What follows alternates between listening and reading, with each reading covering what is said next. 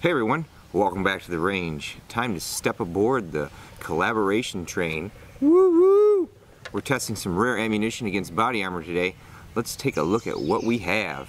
You may remember my M993 versus body armor test. I believe I was the first to test it and post it on YouTube. So we have another first. With the help of Kevin Gross, aka Wolfgang Gross on R.A.N.G.E, we have obtained some M995 or AP4 and AP4 5.56 NATO, as well as some M948 or 7.62 SLAP. M995 is a 5.56 counterpart to the M993. It's a 52 grain tungsten core loaded by NAMMO. The AP4 is a heavier version of M995, coming in at 62 grains. In Kevin's vast knowledge, AP4 has never been imported in the US, let alone any public tests about it. The M948 SLAP utilizes a tungsten projectile inside of a plastic sabot. I believe this projectile is a 19 caliber and weighs around 92 grains. Velocities are stated to be in excess of 4,000 feet per second. Not very accurate though. In our past tests, we've utilized Nathan at R.A.N.G.E research for our high-speed photography. Unfortunately, we couldn't work out any good schedules to get this tested in a timely manner, so we'll have to forego the high-speed camera and use my 240 frames per second cameras that I have. We will use a clear ballistics gel block that was donated by Backup Tactical and funds from my Patreons. For our armor, we will use a model 1155 plate donated by R.A.N.G.E Defense. This is an NIJ 06 certified plate. It utilizes a single piece ceramic strike face. From Caddy Armor, we have their level 4 plate model 4400, which is also NIJ certified. We'll be at 45 feet and we will attempt to capture bullet velocities since I have a limited amount of these available. 1 round of M995 will be put into each plate. 1 round of AP4 will as well. If M995 penetrates the first plate, we have plates left over from the M993 test that will be used to double up to see how far it will penetrate. So up first we'll do the AP3 or M995. Like I said, this is a 52 grain tungsten core round. We'll shoot this out of the 16-inch Stag. If it does not go through on both plates, we can probably use the 22-inch TC Compass. Velocity 3276.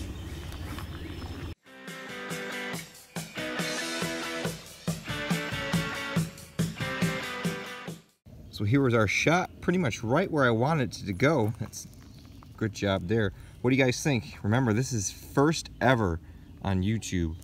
AP3 M995 armor piercing, the real stuff. Oh, no pass through. There is a little bit of dimple there, probably nothing to write home for on back face deformation, but at 45 feet NIJ testing distance, this level 4 plate from Caddy, it's a HESCO rebrand, stopped it. Let's get the RMA plate up there and see what happens with that one. All right, now we'll take the same shot of AP3 against our RMA 1155 plate.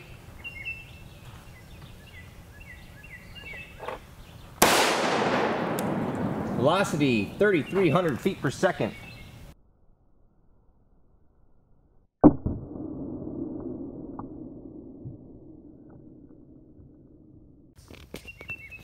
Here was our shot right there. What do you guys think? You think R.A.N.G.E lives up to King of Armor? Yep. No pass through. Even a smaller dimple on the back side of that plate than the Caddy. Nothing in the gel block there. Let's go to something else. So now we have the AP4, which is a 62 grain version of the M995. Again, tungsten core. We'll use the 16-inch. I only have 3 of these, so if we don't get a penetration, that's all the data we're going to have. Velocity 2989.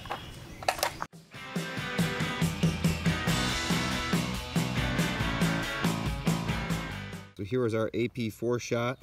We are 2 inches from the AP3. What do you guys think? Uh-oh. It's hard to see, but there is a penetration there. Here's the gel block. Looks like we go at least 15 inches. There's a mark on our back face there, our back panel I should say, from where the bullet looked like it kept going. Interesting. So AP4 against level 4 at NIJ distance. Can't handle it. Let's check the RMA one now. Now we have the 115 plate from RMA. AP4 again. I moved it a little over on the gel to see if we do get a penetration, if we can capture the core. Velocity 3,009 feet per second.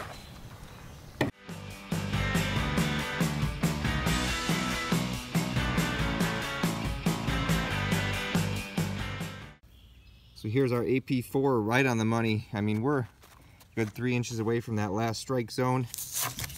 And no penetration that time. There is a dimple there, but still just that one mark from the AP4 from the caddy. Let's step up to that 308 threat. Okay, I actually forgot I had this particular ammunition in my collection to test. This is a 152 grain tungsten core projectile from new Lennox. We had to hand load these. We have a 22-inch TC compass with 1 in 12 twist, and we'll see what we get. I have a feeling based on the M993 test that this is going to go through.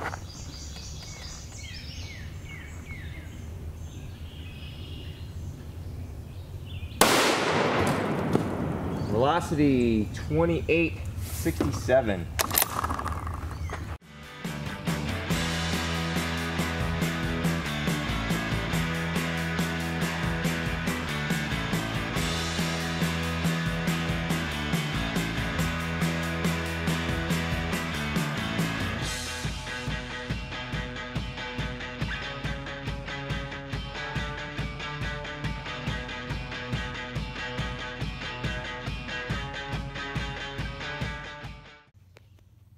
So here was our new Lennox, right where I wanted it to be. What do you guys think? Oh, little tiny hole pokes through that plate. You got to pass through there. As far as wound profile goes, we've got that full 16 inches of the block, and then the core is right about there. So that's some pretty good penetration after level 4. Let's try the RMA. So now we have the 1155 plate, same 152 grain Lennox. I have a feeling it will go through.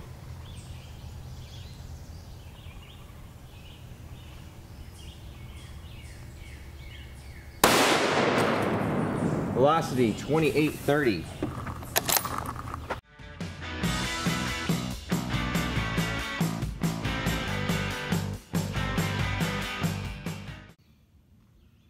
Here was the new Lennox. You guys probably have the same guess as I do. Penetration, it's not slowing it down. I mean, there's just a little tiny exit hole on the back there, and tons and tons of fragmentation and penetration through the entire first of the block. Let's see what else we can do. All right, we're back to the AP3. We have a 22-inch barrel. We should get significantly more velocity out of this. This should go through.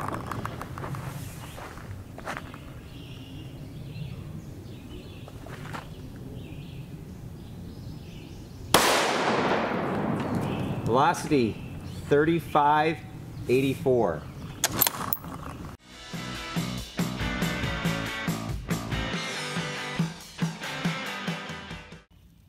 All right, here was our shot on the caddy. What do you guys think? There's quite a bit of hole there, but no pass through. A little bit of a dimple there. I guess this is good data. All right, back to the RMA plate. Still using the 22-inch barrel here. At 3,500 feet per second. Wow.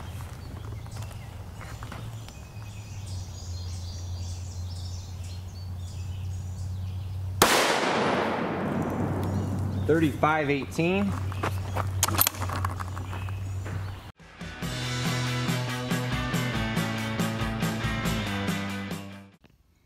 Here's our impact right where I wanted it. We're far enough away from these other hits that there shouldn't be any cracks propagated in there that's going to compromise this, but that's kind of the hard part to tell with level 4 is any shots starts to compromise the strike face. And there is a penetration there. It's this top mark right here. Goes quite a ways. There's just a little tiny hole there where it penetrated. Now, that's good data. Let's see what we can do with the slap. All right, now let's hit it with some slap. You gotta be really careful with these. I don't think the military uses these anymore. because sometimes the sabot had a tendency to break off and the projectile go sideways out of the barrel. So we're hopefully gonna not have that happen.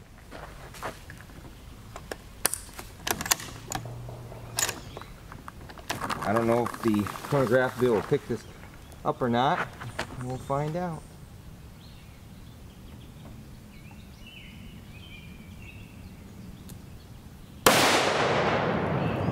Velocity 4,016 feet per second.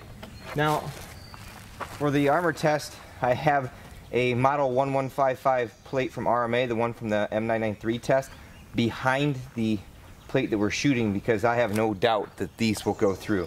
Let's go see what we did.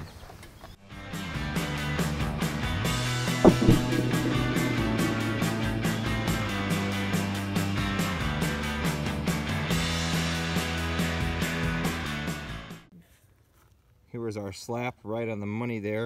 What do you guys think? There's no doubt in my mind, at 4,000 feet per second, we got a hole down there. Now, the second plate is trashed. There's ceramic everywhere, but it did not go through. So, if you want to protect yourself against slap, you just need 2 level 4 plates.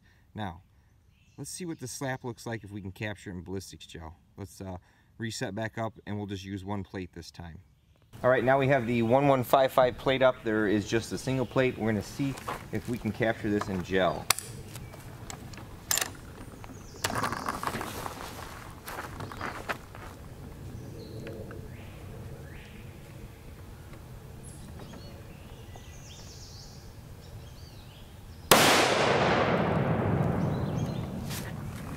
Didn't get the velocity reading off that, but I'm glad we did off the first one.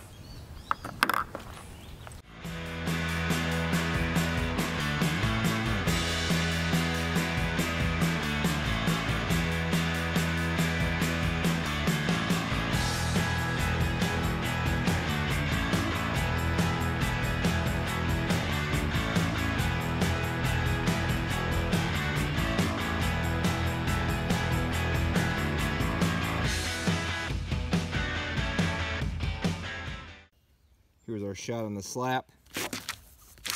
No doubt in my mind, there is a penetration right there. I don't think level 4 is designed to stop anything like that. As far as any of the wound track goes, it's going to be hard. I only had the 1 new block, so pretty much I just had this here to see, and there's just a giant mess here. So hopefully the high speed will give us kind of a temporary wound cavity stretch going on there. A couple cool footage there. Maybe it's this guy right down here going off to the side, but wow, 4,000 feet per second. I think I'll let those results speak for themselves. Like I said, never been done before. The AP3, AP4, the new Lennox, and the slap, I don't think they've ever been done on a public YouTube video against hard armor, that is anyways. I'd like to thank R.A.N.G.E Defense and Caddy for providing us with the hard armor to test, my Patreon supporters for the funds to buy the gel block, my lovely assistant, my wife, for helping me hit all the record buttons on the cameras for the footage that we got today, and especially Kevin Gross for providing us with that ultra rare ammunition that you'll probably never see again. As always, thanks for watching everyone. Until next time, catch you at the range.